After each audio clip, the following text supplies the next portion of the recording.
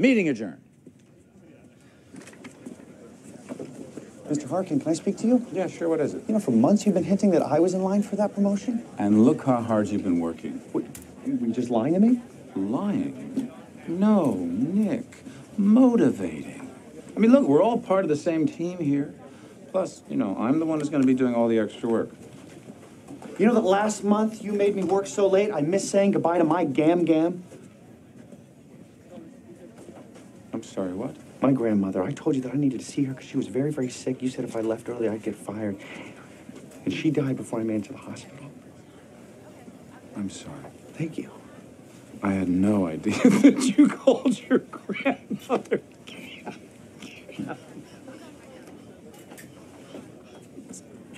Sorry. Sorry you didn't get to say bye-bye to Cam Cam. Really, I really am. 2011's Horrible Bosses takes the idea of bad leadership to the extreme, but many people can relate to Nick's exasperation with his horrible boss, Dave. The movie highlights 3 different types of horrible bosses, so horrible that their subordinates conspire to murder them. Don't worry, it's a comedy. The reality of having a horrible boss, however, is no comedy. Fostering great work environments by focusing on employee experience is the idea behind the podcast, Relationships at Work, hosted by this week's guest, Russel Lolacher. He joins the podcast to discuss the challenges of embracing leadership and employee experience, globalization and the impact on leadership, the role of mentors in leadership development, the importance of diversity, equity, and inclusion, and supporting emerging leaders on a budget. Let's get to it.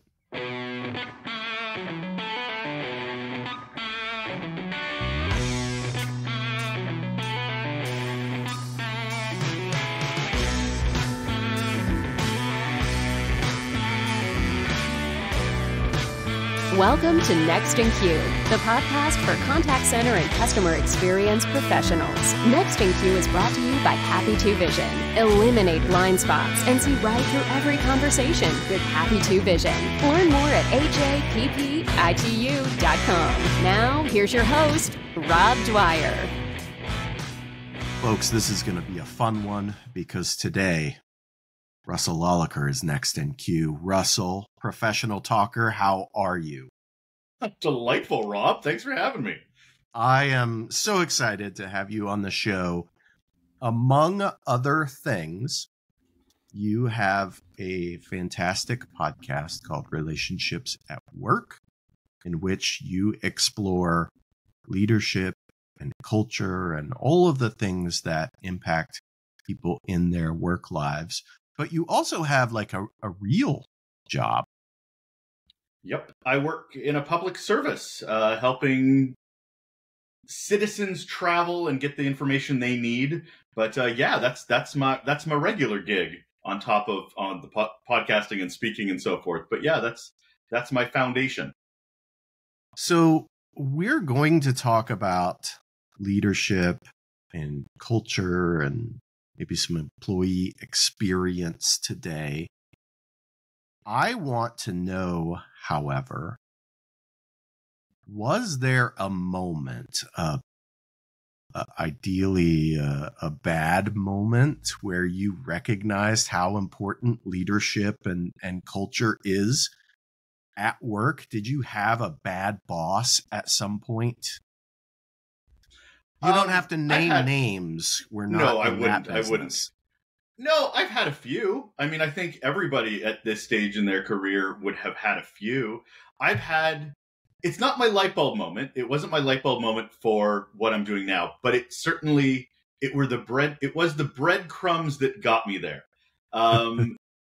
Just like having bosses being in their office and yelling for my attention while I was like maybe 20 feet away. 30 feet away. Meanwhile, instant messenger or walking over to my desk or a phone call would work. Yeah, I've been told that I was replaceable to my face. Yeah, I Nice. mean, we all. Oh yeah, it's it's magical. It's a fairy tale of happiness leaders. But my big aha moment, I was and funnily enough, how we kind of know each other is I I was very much in the customer service space for a long time. Speaking gigs, had other podcasts based on that, a bit of notoriety. I was down in San Francisco on a panel speaking on customer experience. I think it was the Talk Desk conference down there. And I don't know what came over me, but I decided to have just some fun and walk around and ask people, hey, what about employees? Just for, just for giggles. It was a very customer centric, but there were a few murmurings of employees and treating employees better. But it was all very, very customer, customer, customer. The glazed eyes, Rob. This is 2018. When I said, but what are you doing about employees? And they're like, oh, what? Employees? Yeah, I guess we should do something. I'm like, my heart broke. It was just such a customer equals money conversation most of the time. And it wasn't really, but it's not a means to an end. How do you get to that point? And that involves culture, employee experience, and leadership. And that was my aha moment where I pivoted away from very much, obviously, customers benefit from the employee experience, but there weren't enough voices around the employee experience. I Googled, there were like 100 times the amount of books around customers experience than there was about employee experience. So I was like, you know what? I want to add my voice to this because I just hate people being treated badly. And that was sort of my impetus to go down this path. Yeah, that is fascinating. And making that connection between how your employees experience what they do on a day-to-day basis and how that impacts customers should be a really easy connection to make for a lot of people. And yet, I still think that it's a struggle, right? Yeah. Because it's not prioritized. We've not gotten to a point where all of a sudden everyone is like, oh, focus on the employee and everything else will be hunky-dory. Well, I mean, this only shifted, Rob, in the last couple of years with the pandemic. I mean, it was, like I said, I had these conversations in 2018, and now in the last couple of years, suddenly we all are having these conversations because it's tipped more from an employer economy to a employee economy. So employers are almost being forced to go, oh, right, leadership that doesn't just involve creating a service and a widget to make money. We have to understand the path because they'll go somewhere else. They'll be very vocal about what their expectation and their demands are. The pandemic was a litmus test for a lot of leaders, realizing they just couldn't coast on being a leader because it says it in my job title or my job description. They actually had to show up as leadership, and there were ramifications for that inaction or action that they took during that time. And that's where organizations are suddenly going, oh, we have to embrace this better. We're way better than we were a couple of years ago, but we still have a long way to go. Yeah, 100%. I do think that your point about the shifting of the balance of power is critical. And the pandemic was a time where a lot of people reflected on the work they do, the environment that they do it in, and does this make me happy, or do I feel the value that I want to feel? But I also think that we have the largest generation in the history of at least North America that is now entering retirement, and that has shifted the balance of the workforce and how many people there are available to do jobs. And certainly we're seeing it here in the US. For those that don't know, you're one of our friendly neighbors to the north. And in the US, we've seen unemployment levels at historic lows. And so that very much does mean that I can, depending on the role that I serve within my company, I can very easily go find another job across the street or virtually, I just stay in the same place that I'm at from a physical standpoint, but I work for someone else. It's really easy to do these days. I think the definition of things has changed. That's a big thing I talk about on my show, is defining things, because we use words all the time, but we don't ever actually define them. And I bring this up because defining work. What is work now? Work is working from home. Is it commuting an hour and a half? It could be both. It could be neither. It's the gig economy. It's a stable public service job for years, government job for years and years. It's changed. And I think it's changed more rapidly for us as employees because we see options. And I think a lot of organizations don't see options. They see what's always worked for them before. And so it's really trying to, and leaders definitely fall into that, going, this is how I found success. Why can't my staff come into work? And it's not like you and I are Gen X, and it's not like we didn't want all these things and all these options going up. We just didn't know we had the power to do so or say anything until these millennials and Gen Zers. And I'm like, oh, you can talk back? You can have boundaries? It was jealousy in my voice. It wasn't, you are entitled. It was, I don't want to go to meetings either. Yeah, it's fascinating that work has changed much in the same way for a lot of different roles, the way commerce has changed, right? So when I was growing up, and I'm sure this holds true for you, we are... Still am, Rob. Go ahead. If you wanted something, whatever that was, you had a very limited amount of choices. You could go to the local Walmart or other retailer like that, Target, Kmart, rest in peace. You could go to the mall, or you could go to maybe some independent shops around town. That was pretty much it. Today, whatever it is, I can find it. I can find it online at a variety of different places, and I can have it shipped to me. And that could be something that's brand new, something that's vintage. It could be, I bought an ice cream scoop that's just like the one that my grandmother always had at her house. It's, the old one with the thumb press and the Bakelite handle.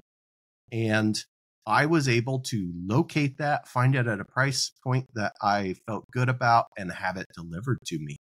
That has changed. The way we demand things has changed. And we're seeing that in the workplace as well.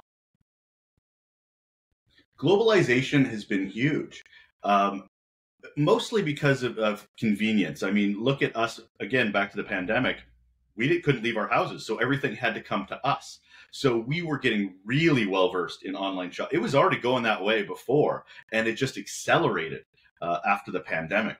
But it also, as you mentioned, it flips to the workplace too, because with globalization also comes with organizations that now are global, all virtual, but global. And what that brings with it is new cultures, new ways of thinking, diversity, and needs for inclusivity and equity and belonging.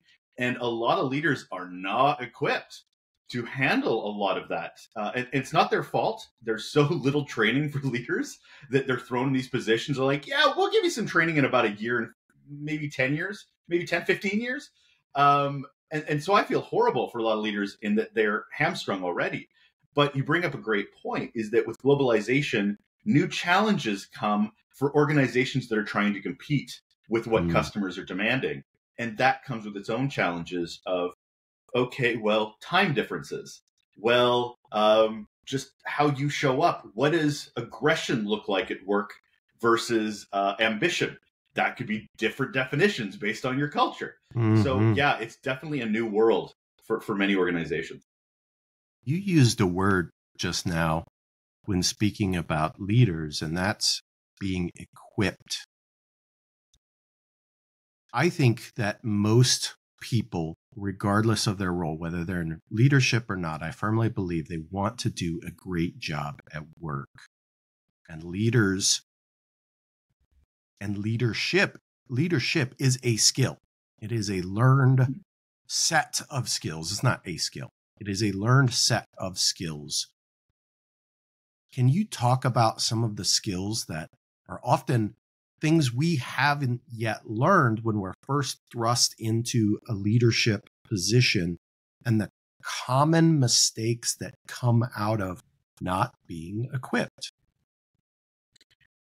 I think it's an interesting one because there's a lot of leadership skills that are also superhuman skills.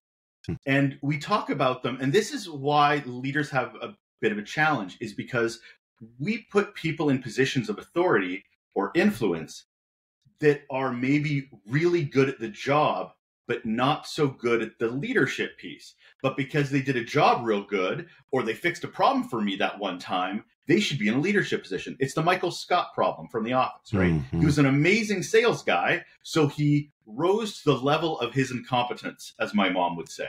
Like, he could not go any higher because he wasn't a leader. He was, and we have a lot of organizations where that it fits that bill as well, is that we don't ask questions in the job interview about other leaders that they created, about the impact they had on the culture or the employee experience. It's just, in this situation, did you still deliver the thing? Even though you came challenges, could you still be the person that gets me what I want when I want it? So we look at leadership as this other thing in organizations. Ooh, employee trust, trust-driven leadership, service-based leadership. Sure, they're all fun little keywords to say and do, but at the end of the day, it's all same skills we have as human beings. We have people talk about, can you build trust in the workplace? I don't know. Do you have friends at home? Do you have family members that will listen to you? It's the same stuff. It's the same skill set. We call them soft skills. God, I hate that. They're human skills. Soft just makes them lesser than hard skills in comparison. But to be a leader, we have to lean into what it is to be human. And the two best things we can learn is self-awareness and situational awareness, in that order. We have to know who we are, and then we have to know who we work with and around and what impacts their every day. I do a presentation where I talk about the impacts of leadership, good and bad, that they may or may not even know about. And one of the key things is that environmental assessment, that understanding of what's going on in the world. Even though we have no influence on those things, we still need to be very aware because our staff, our teams are showing up impacted by it. And I labeled like 9 things that were happening in the world, economic issues, family issues, like all these things that could be happening at home that could absolutely impact the leader. And I'm like, and this is just Tuesday. Like, this is just the world as it is right now. And as leaders, we have to understand that those humans are coming in with these thoughts on their brain. There's no such thing as a split between work and life. And as leaders, we have to understand that our impact, but also the impact that's already impacting them, or we're horrible leaders. So what skills do they need? I think they just need to understand what it takes to be a better human. Look at the skill set they're already really successful at with their friends, their partners, anything they have in the workplace, at home, that they could bring into the workplace, about being curious, about, curiosity is a big one. Not knowing everything, active listening. These are all the skills that help you have a better partner at home. And yet, when we walk through that door, when we turn on that computer, suddenly we're a different person that looks at humans differently. It never made sense to me. Yeah. You reminded me of, I'm going to talk about my experience with a bad leader. You talked about, right, all of the things going on in the world, and it's just a Tuesday, right? And there are always things going on, some of which we can be aware of because they're worldwide or they're far-reaching things. So economy, what's happening in another country from a political situation, these are things that we can all recognize. There are also things that we may not have insights into that are happening within an individual's family situation or their financial situation or whatever the case may be. But I remember vividly walking into work on 9/11. I worked at a mortgage company, at the time. I had seen kind of what was going on when I was at home getting ready for work. And then I get in and we're all just kind of talking about it. It's, it's kind of the early internet days. So you can find news on the internet. Some of the people listening to this have no idea what it was like in the turn of the century with the internet. But there is just a lot of talk going around, right? People are really having a moment.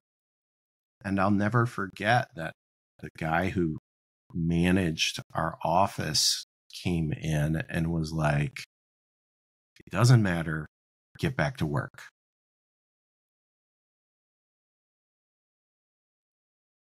And his focus was very much not on the human aspect, to your point. His focus was, this is a business, we make money, go make money. That's the job.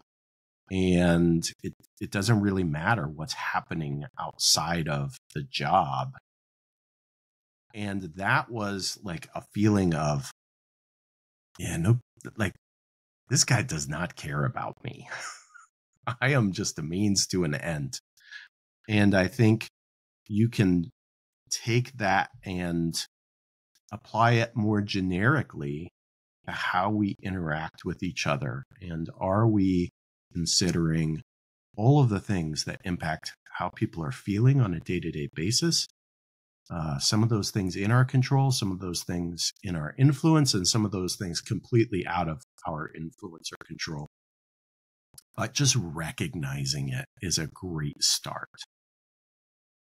And neither one of us is saying that the job isn't important or results aren't important. It's just not everything. It's just, how do we get there? And that's the human journey of getting to those results. Productivity over humanity is not going to retain employees. No, it's not. This is not relationships at work, by the way. You've been doing this podcast for a couple of years now, give or take. A little over 2 years, I think. Is that right? Just over 2 years. Yeah. Just over 2 years. Can you talk about maybe one of the most interesting conversations that you've had on that podcast and kind of what you got out of that? Oh, my goodness. That is impossible after 130 episodes. I will say, I've been unbelievably grateful for the guests that I've had on the show. You've recommended some phenomenal guests that have also been on my show as well. You've had some of my guests. Doug Raybould was on your show recently, who was a huge favorite of mine because he was the first one that talked about neurodiversity in the workplace on my show. Diversity, equity, inclusivity. That's an interesting one because we throw the words around. Again, we're back to these buzzy words, and you get a cookie every time you say it. Yeah. But it's important to actually know that it matters and it actually means something, and it's not just a poster on a wall. And I've had some phenomenal guests just to go down that path where we talk about it, absolutely how important it is to talk about it when we come to talk to race, but it also is important to talk about background. And we pigeonhole diversity into this is what we envision diversity to be. A person that doesn't look like me. But it's not just looks. It's also neurodiversity but neurotypical or introverts and extroverts. And in leadership, we try to do the easy thing a lot of the time because we want to, make it iterative and repeat it over and over again because it's easier, it's quicker, we can move on to the next thing. But to get people to stay, you have to understand them as people. And that's important to understand their backgrounds, their economic situation.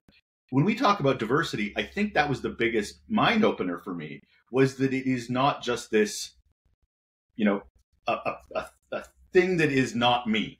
It is so many different aspects, ways of working, racism, ageism.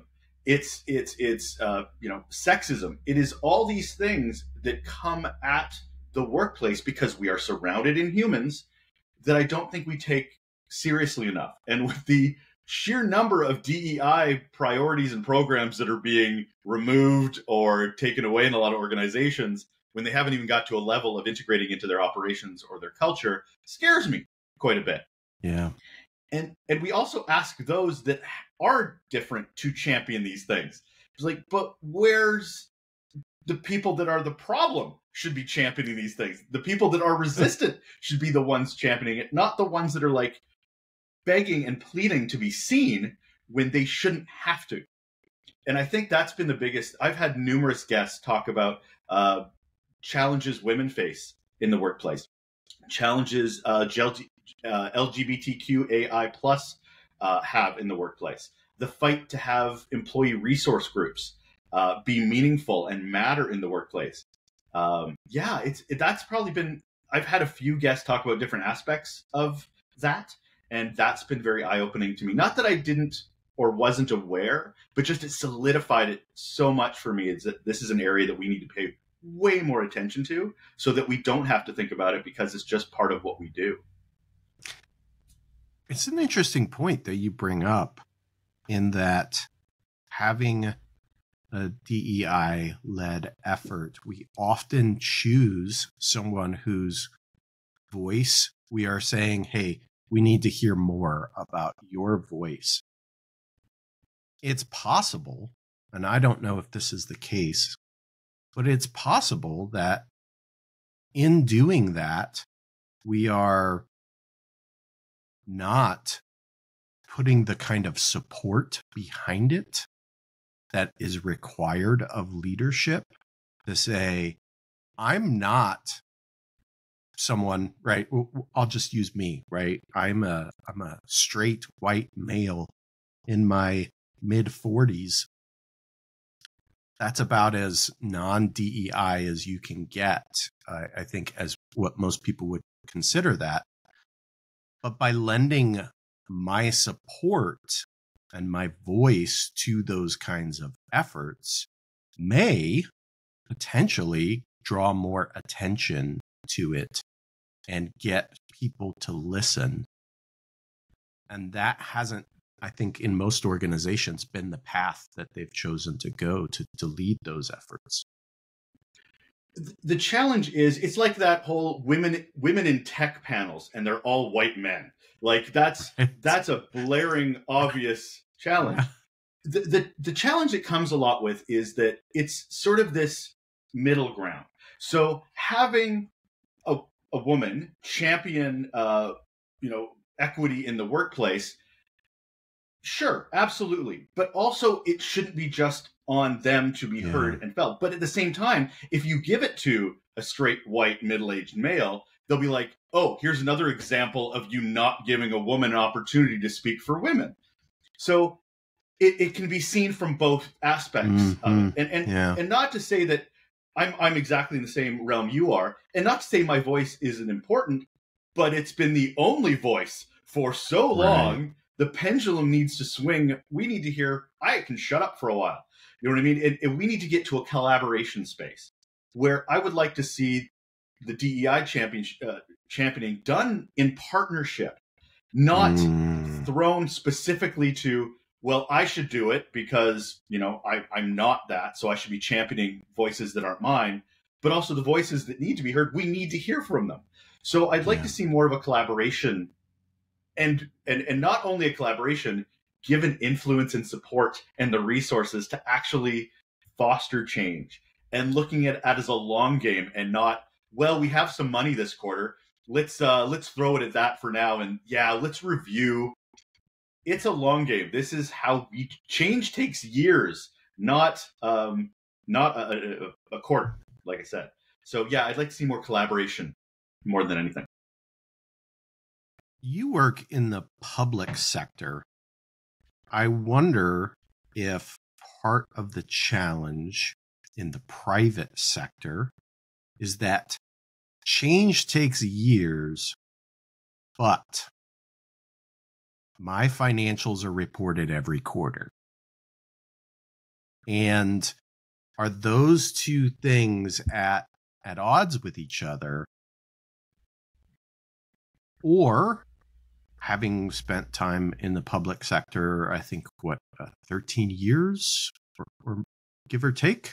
Oh, for me, yeah, about that. Yeah, for you, do you find that the same challenges exist and it's not a public versus private sector thing, it's just a thing?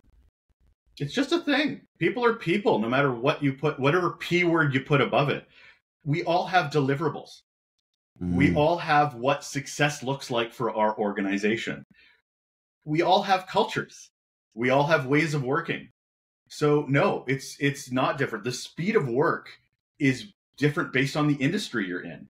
It's based on the culture in which you work. It's what the leadership models.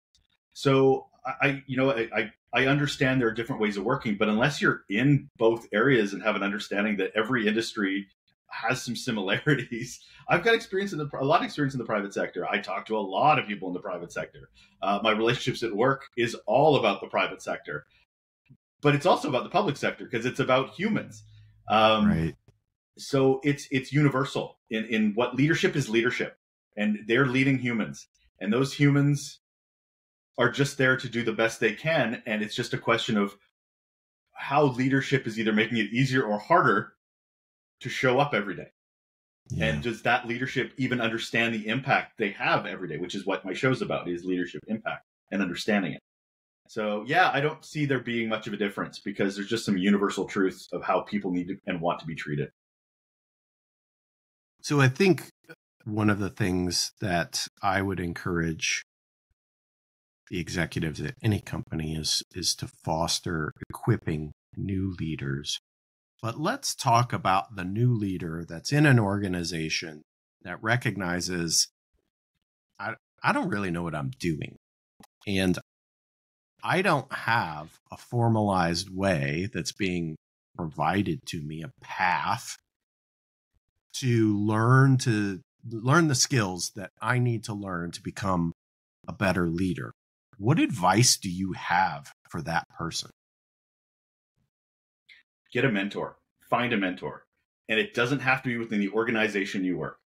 I love the idea of virtual mentors. Simon Sinek can be a mentor of yours. Brene Brown can be a mentor of yours. It doesn't need to be somebody you know or somebody you talk to every day, but it does mean you have to learn. And you have to this is where self-leadership comes into it. As I mentioned before, organizations, I mean, the example you give is universal. It happens everywhere. So if you want to show some leadership, it's not sitting there crossing your arms going, yep, I'm waiting for the next course they're going to pay for. You literally aren't a leader. You are sitting and waiting to be led. So if you want to be a leader and show leadership, that comes with that self-awareness where you have to learn. You have to foster your own professional development because it's not necessarily going to come at you. Every organization's different. Some do give that training. Some do have leaders that prioritize professional development, continuous learning, but that's not always the case, nor is it varied. Some organizations will have a very stringent, this is what leadership is, and it isn't real leadership. It is their definition of leadership. So I think to be a good, strong leader, you need to have a bigger view of the world. You need to have a bigger worldview, and that comes with different perspectives. That comes with different experiences that you're not necessarily going to get in the role you have.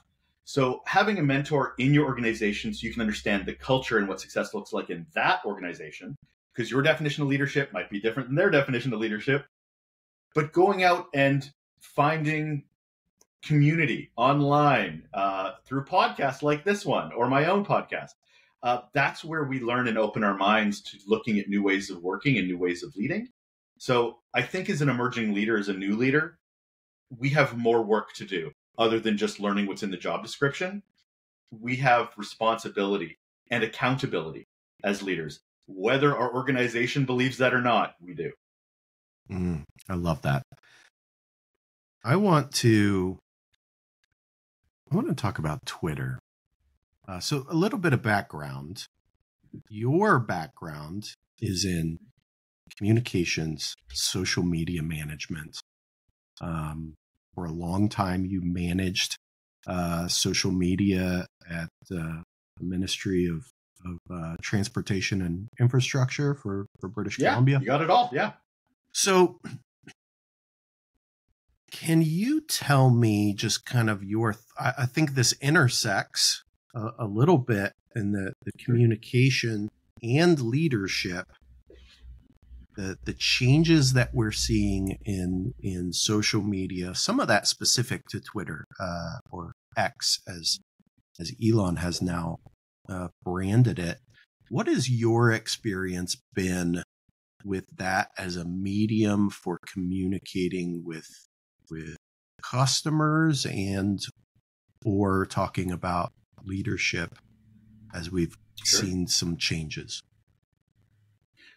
So you've tapped into a bit of my background in the sense that, so my view on leadership and my perspective, it comes from a communications lens, not an HR lens, but a humanity, leadership, communication lens. And one of I've done some work before, even in government, before in consulting and so forth around social media. And I'm not a social media guy, I'm a people guy. And we just have these new tools called social media that allow us to interact and exchange with people. Twitter's X is no different. I've done a lot of speaking gigs actually around building public trust. The thing is that public trust is, it is what it is based on who you're talking to. X has got a lot more profile because of the vitriol on it. It's definitely gone more of little moderation. So I look at it as two things. One, there isn't an alternative to Twitter or X. There is not. There's Threads, there's a whole bunch of other platforms that are good, that are great to varying degrees. But the people that already are on Twitter are on there and don't plan on leaving. And that doesn't just come with one political viewpoint or one way of looking at the world. I'm not a big fan of umbrella statements when it comes to Twitter's a horrible place, I'm never going to go there again, as you hear from a lot of people. It is for some, absolutely. It's horrible for other people. Speaking as a cis white male, it's a lot easier for me than it is for others being on that platform. So I'm keep in mind, I'm speaking it from a very privileged position. But when it comes to getting information out as an organization, private or public, it is just another channel to understand where your audience is. Where are your customers? If they're on it, you're using it. You can have very normal, honest conversations on there. But to avoid it, I think, is not understanding who your audience is. You're thinking about yourself and not thinking about others. In my experience, it still was very powerful, even with the change over. Was it great? Did it have new problems? Absolutely. But it wasn't the only place we spent our time. We looked at other platforms because audiences want information differently. They want to consume information differently. They want to engage with your organization differently. So you need to embrace all the tools. X is just one. And maybe Blue Sky will finally be a thing. Maybe Threads will really be a thing. Maybe, Mastodon will actually be easy to use. Until that's not going to happen. No, of course not. I'm an optimist. I'm not. I'm a realist. But I have aspirations of being an optimist. So I think it's really understanding who your audience is and making decisions based on what their needs and their wants, where they want to engage with you, rather than crossing arms and go, we know better, we're crossing off that. But also keep in mind, we're going to go back to the employee experience here. Understand what you're putting your employees through while being on these platforms. I found Facebook to be more horrible of an experience for employees sometimes. People feel more comfortable being extremely personal attacks on Facebook than they were on Twitter. I don't know why, but that was some of the experience that I've seen. So understand that you're putting employees through the hate ringer, the fire hose of hatred about your brand, about something that's beyond your control. But it is a communication channel. So I think it's not a gut reaction conversation. I think it's a strategic conversation. And I think more organizations need to understand how they engage, why they engage. I think that's always my favorite, is when people are like, we're going to be on Twitter. I'm like, but why? Because everybody's on it, or my boss told me to be. Great. Try to figure out a strategy around that to be successful. But you have to figure out the why. And X, Twitter, just falls under that conversation. You hit on a number of things that I think organizations can struggle with. And coming from a contact center background, The channels that we choose to engage with our customers is a critical one. And I don't think we often think about the impact that that has on the employee. Sometimes we're focused on the customer, or we're focused on the idea of, I need to be accessible everywhere as a brand, right? All the channels. Just give me all the channels and I will be on them all. And that may work for some brands, but it's not for everyone, and it's not for every brand. And if you're not thinking about, your point, the why, first of all, and also the experience that the employees are going to have communicating back and forth through that channel, you're setting yourself up for potential failure and disaster. The mental health impacts that can be felt by employees that are basically being yelled at every day. I'll be honest, I used to work in a call center, and I was the front line to that information center. We would transfer people to the complaint department. The complaint department was the sweetest gig in the organization, and I'll tell you why. One, they got paid a little bit better, but also two, when people pick up the phone and they're angry, they will throw all their anger at you. So by the time they get to the complaint center, they're good. They're actually relaxed. They're okay. They've got it all out. So it's that frontline underpaid staff that just got all the hate.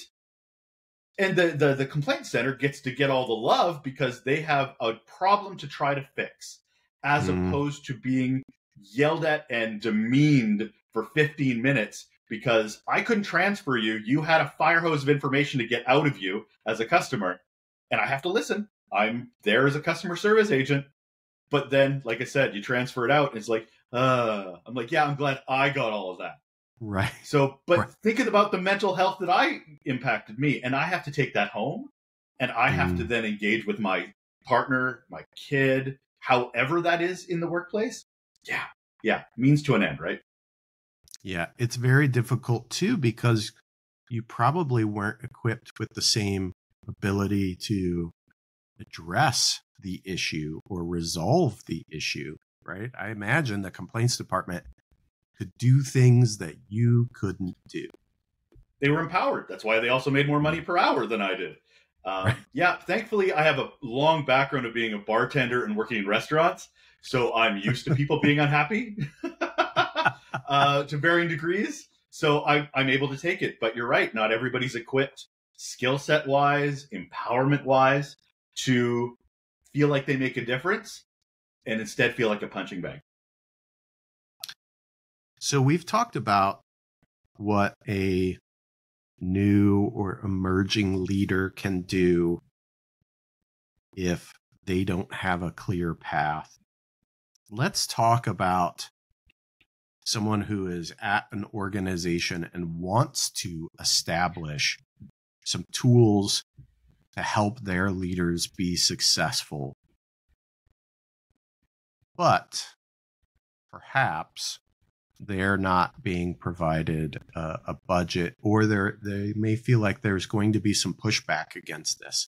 We mentioned earlier some of the looming pushback that is happening around DEI efforts, right? So sometimes there's pushback at the highest levels to some of the things that some of us think are really important and will help our organizations.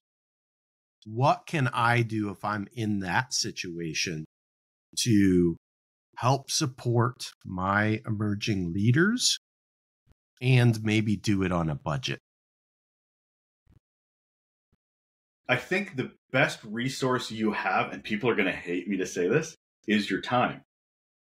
Because one of the hardest things we have for great leadership is I'm too busy. If you're too busy, you're not a leader. You are being pushed around by a calendar. You are jumping to one meeting to the next. You're not leading anybody. You're being led. You're a commodity. And we fall into that trap because, unfortunately, things need to get done. Great. Not leadership. not modeling leadership. So I think the most important thing you can offer a team, first off, is your time. One of the most impactful things I led a team of 12 years that didn't leave. It was the exact same team for 12 years. We had one of the highest retention rates in the entire organization, if not the highest retention rate. And one of the best things that I could do for them was offering them my time and my attention when they needed it, and also when we scheduled it.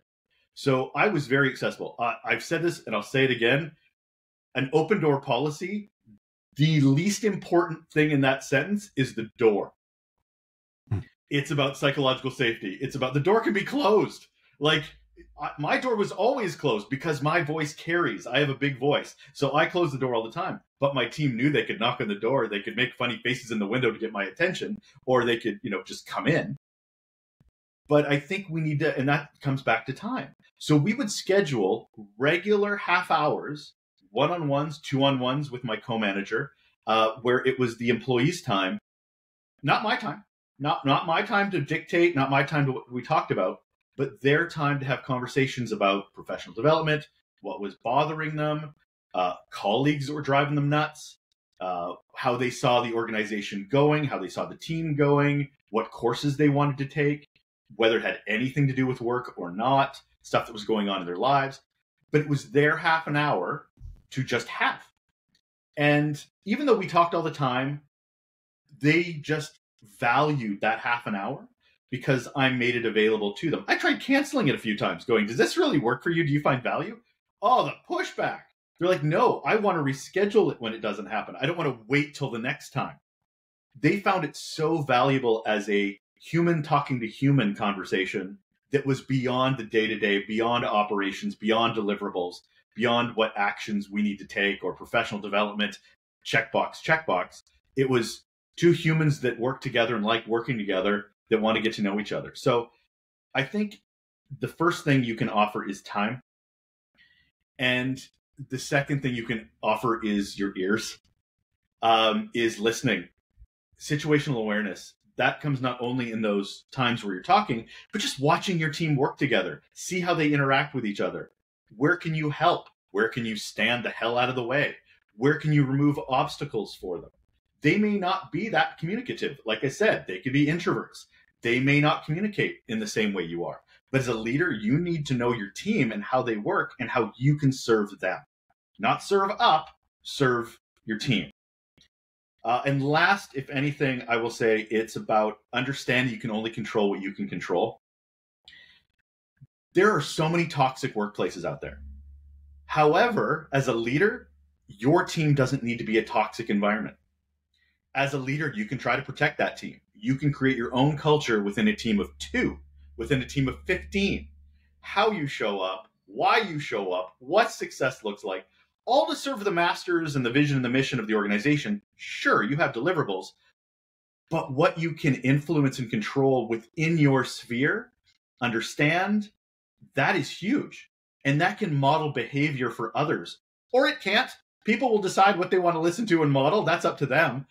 But you can do this where you're helping your own team and building relationships with other like-minded people in other teams within the organization. And there's great organizations where you still might need to do this to make it more personal for your team specifically. So I think those are 3 things we really can do to really shift leadership within our own area. I absolutely love all of that. And I have to tell you how much I have valued my time that I've gotten to spend with you today. It is an honor and a privilege. If you don't already subscribe, please check out Relationships at Work. It is a fantastic resource for established leaders, emerging leaders, people who want to think about how they are performing within a leadership role and what they can do to be even better.